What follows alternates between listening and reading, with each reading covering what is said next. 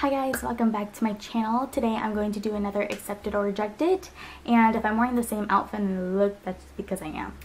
But anyways, so today's accepted or rejected is going to be on Velour Lashes, and if you don't know what Velour Lashes, they are high-end eyelashes made out of mink fur. And so let me say they retail for $35 to $50, depends. These are what they look like, and they're really soft, a really nice like band and stuff like that. So accept it or reject it. I'm sorry, you guys. You guys are gonna have to reject this item, and let me tell you why. So these are, first of all, $35 to $50. What? $35 to $50. That is a lot of money to be splurging on lashes. Especially if you guys are like beauty on budgets, or like who even wants to spend that much money on lashes. And you know what, I've bought these because Jaclyn Hill always uses Velour Lashes all the time, and she loves them. She says they're the best. So you know what, I buy whatever Jaclyn Hill tells me that I need in my life. But these are just so expensive. I'd rather spend $35 to $50 like on a freaking foundation, and this is even $35. This is like $32, and or like, I don't know, I'd just rather spend it on like a foundation, a really good brush, a lipstick, or something like that I know it's gonna last me more than what this says, more than 28 uses, which this says it is 28 uses. I got them up to 2 months of use, so yeah, so I got them up to 2 months of use, which is a pretty long time compared to the Ardell lashes or something like that. But I was gonna put them on to film for this accept it or reject it, but look what happened.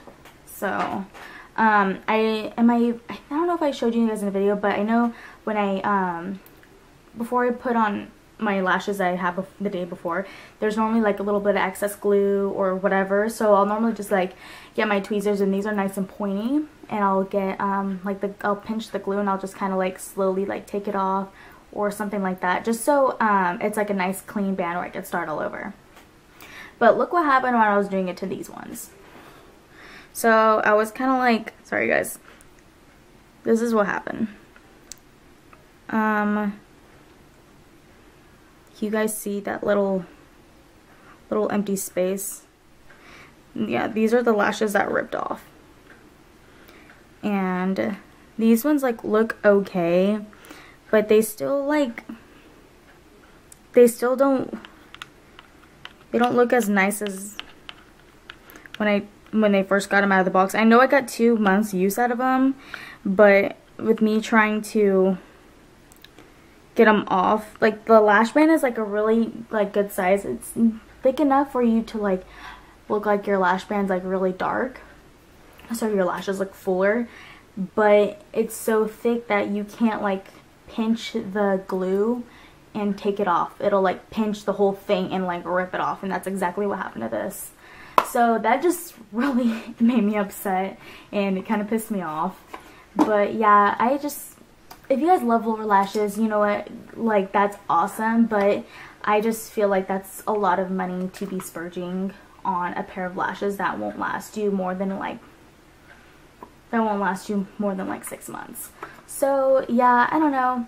Hope you guys enjoyed this accepted or rejected on, oh crap, Velour Lashes. If you guys tried Velour Lashes or like any other lash companies, leave it in the comments below and let me know what you guys think about them.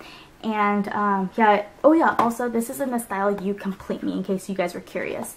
So yeah, they're the ones that kind of flare out. But yeah, if you guys have tried Velour Lashes, if you guys have tried Velour Lashes, let me know in the comments below and what you guys think about it, and I'll see you next video. Bye.